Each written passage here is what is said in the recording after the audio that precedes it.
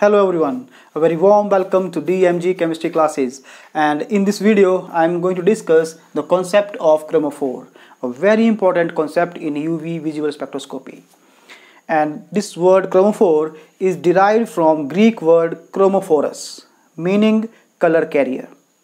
And any compound which absorbs light in the visual region appears color to the human eyes, and exact color of the compound depends upon the wavelength of visible light absorbed.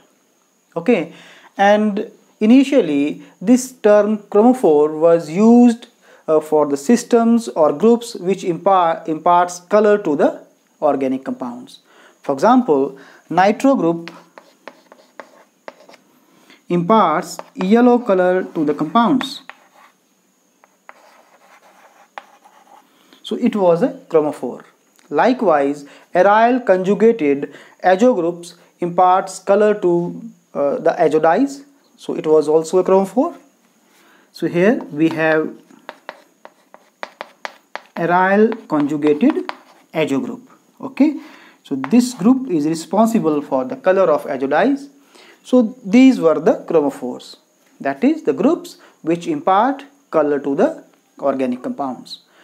But nowadays this term chromophore is used in a much broader sense, and it is defined as any functional group that absorbs electromagnetic radiations in the UV visual region, irrespective of the fact that whether it imparts color to the compound or not. मतलब कोई भी functional group जो UV visual reason में radiations को absorb करता हो वो chromophore होगा, चाहे वो ऑर्गेनिक कंपाउंड्स को कलर दे या ना दे. So this is the modern definition of chromophore. Okay, and here I have enlisted some of the chromophores, but before discussing the examples of chromophores, if you are new on my channel, then please subscribe my channel and also press the bell icon for the further notifications, and don't forget to like and share my videos. So friends, here I have enlisted some of the chromophores, and the first one is ethylenic. Okay, and it has a carbon-carbon double bond, and the transition involved is pi to pi star, and the lambda maximum for this transition is 175 nanometers, and the molar extinction coefficient is 15,000. And second one is acetylenic, and this chromophore has carbon-carbon triple bond, and transition which it undergoes is pi to pi star, and the lambda maximum is 170 nanometers, and the molar extinction coefficient is 10,000. Okay, and you can clearly see that both these chromophores or functional groups, they have pi bonds. So they have pi electrons, that's why the transitions involved are pi to pi star.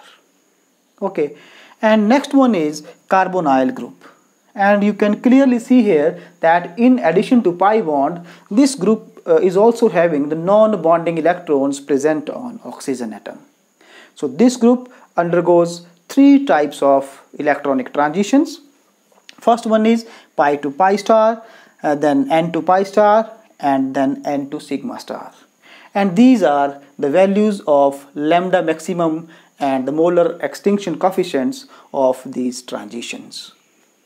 Okay, and there are number of chromophores, a long list is there, and which you can see in your book, and these values are called as literature values because these values of lambda maximum and molar extinction coefficients of different chromophores is available in literature. Okay, and further, if a number of compounds have or number of organic compounds have same functional groups, then they will have almost same lambda maximum and the molar extinction coefficients. Okay, and this concept is applied to determine the type of functional group or groups present in an organic molecule with the help of UV visible spectroscopy. मतलब ये हुआ कि अगर हमारे पास बहुत सारे organic compounds हैं और उनमें एक ही प्रकार का अगर फंक्शनल ग्रुप प्रेजेंट है तो उनका जो लैम्डा मैक्सिमम होगा वो ऑलमोस्ट लैम्डा मैक्सिमम भी और मोलर एक्सटिंक्शन कोएफिशिएंट भी लगभग सेम ही होगा। और इस कॉन्सेप्ट को हम अप्लाई करते हैं किसी भी ऑर्गेनिक मॉलिक्यूल में फंक्शनल ग्रुप को पता करने के लिए with the help of this UV visible spectroscopy. Okay, and what we do, let us explain with example. We record the UV visible spectrum of the compound, okay, like this. So here along y-axis I have absorbance, along x-axis I have wavelength. And suppose I have recorded the UV spectrum of a compound, and it is like this, and this compound is having here absorption peak, and this lambda maximum is equal to 174 nanometers, or it could be 175 nanometers also. Then I will compare the value of this lambda maximum, and it is also having this molar extinction value equal to near about 15,000.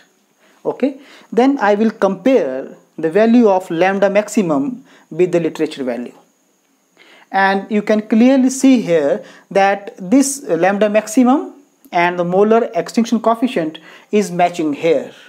Okay, so I will know from this comparison that our organic molecule is having ethylenic chromophore, that is a carbon-carbon double bond is present in the structure of the organic molecule.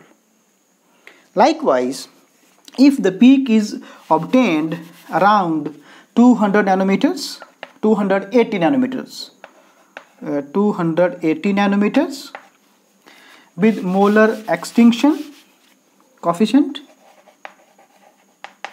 equal to 15 or near about 15, then we will compare the data with the literature value, and you can clearly see that these values are matching here. Okay, and from these values we will come to know that our molecule or organic molecule is having carbonyl group as the functional group present in it. So in this way we can determine the functional group present in a organic molecule by comparing its lambda maximum with the literature values. But unfortunately almost all chromophores except this your carbonyl group and azo groups absorbs below 220 nanometers. Okay, so all chromophores or functional group, they absorb below 220 nanometer.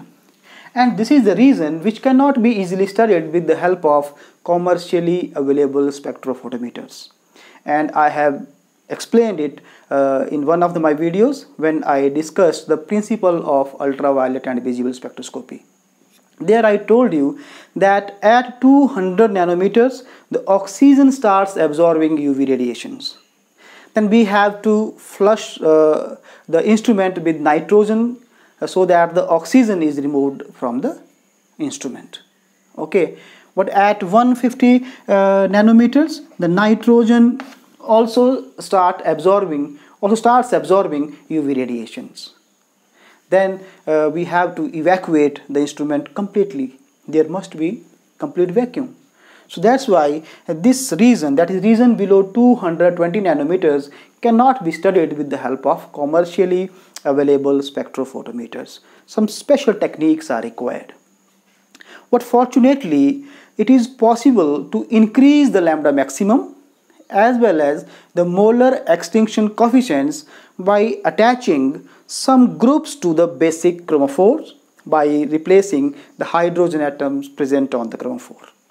Okay, so we can increase the lambda maximum as well as the molar extinction coefficient so that we can study those compounds well within the range of a commercially available spectrophotometer.